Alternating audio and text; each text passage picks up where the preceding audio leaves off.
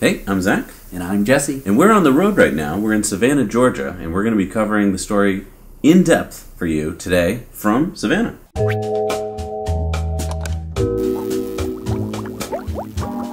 Alright, so this story is something we thought would take a little more time than something we could do on Tesla Time News, and this is a story about UBS analyst Colin Langan. And him and other analysts have come out with things over the past few weeks which have been basically shorting Tesla stock. Yep. Colin, in particular, thinks that Tesla stock should be at 160, which is unbelievably low. Right. And his big reason that he cited, and let me quote him here, the UBS Evidence Lab, whatever that is, estimated that the average drive time to the nearest TSLA supercharger is 31 minutes versus the average drive time to the nearest gas station is only 4 minutes. So what he's basically saying is that Tesla's going to have to spend $8 billion to expand its Tesla supercharger network if they want to compete with gas stations. Well, but there's one huge problem with that argument, Yeah. which is that you just charge your car at home. Yeah, so Colin seems to be ignoring the fact that electric cars are not the same as ICE cars. Right. You don't have to drive them to a special station to fill them up with electricity. You can plug it in at your house. You could plug it in at your grandmother's house. I mean, especially if you have a charger at your house, that's where you're going to be charging for 99% of the time. The supercharger network is just so you can get long distances like what we're doing right now. We're driving all the way down to the Keys. Right. So how does an analyst, and we wouldn't even be covering this story if this was just a comment on a video or something like that, but Right. These analysts are big time. When they say something, people listen. People move their investment money around. So is he doing this just to get the stock to drop so that he can get in at the bottom, so to speak? Right. Or is he just so clueless that he thinks that this is how much money they're going to have to spend to expand their network? I would be afraid to put my name attached to this kind of, I don't even know what to call it. It's really not a smart analysis in any way. It's just completely wrong.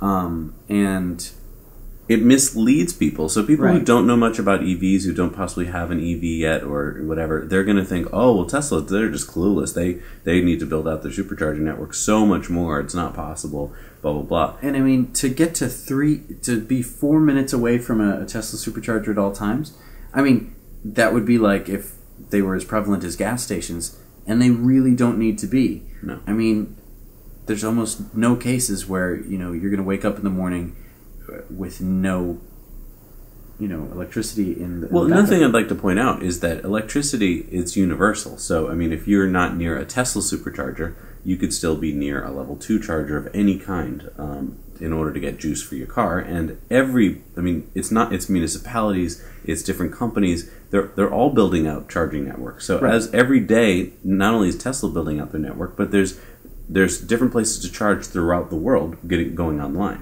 That's true.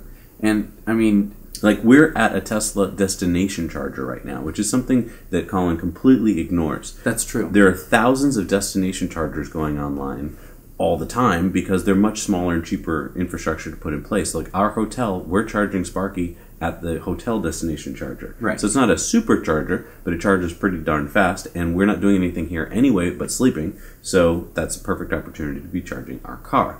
And that can happen at a restaurant, an attraction, a parking lot, a hotel.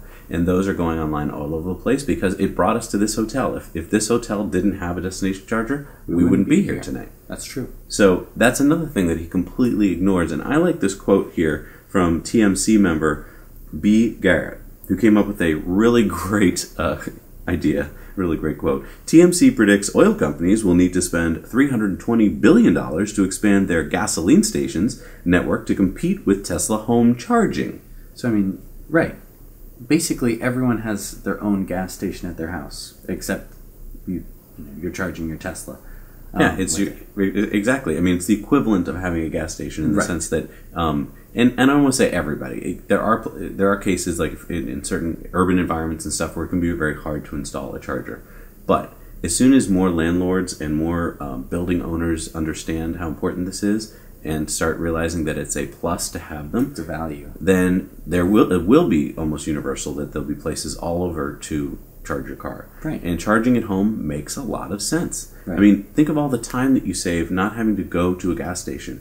You're just going home anyway, Right. and then work. there's lots of businesses now that are putting in EV charging stations. It attracts people to their companies. Right.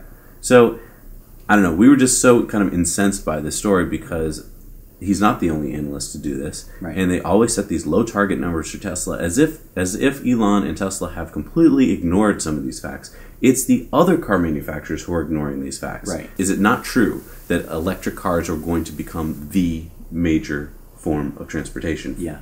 So if that's the fact, then how come none of the other car manufacturers are installing charging networks of their own? And it's only after companies like VW get sued because they did so many wrong things that they have to put billions of dollars into charging networks, not by their own choice. Right. And even then, I mean, are they going to be as good as the Tesla supercharger network? Right. It still remains to be seen. Right. We'd love to hear your comments. Maybe we missed something. Maybe Colin has got some kind of point that we're missing. We'd love to hear what it might be. Or maybe you're just as incensed as we are, and you'd like to pile on to Colin's bad analysis of the situation. And also, give us some comments about what you think Tesla stock is going to hit, because I think this is just the beginning of a long, long ride. Yeah, me too. All right. Thank you so much for watching. Now you know.